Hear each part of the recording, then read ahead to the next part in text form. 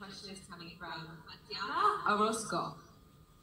Should countries lock down due to COVID-19 despite the strain on their economies, or should they open their borders and risk a potential increase in infection rates?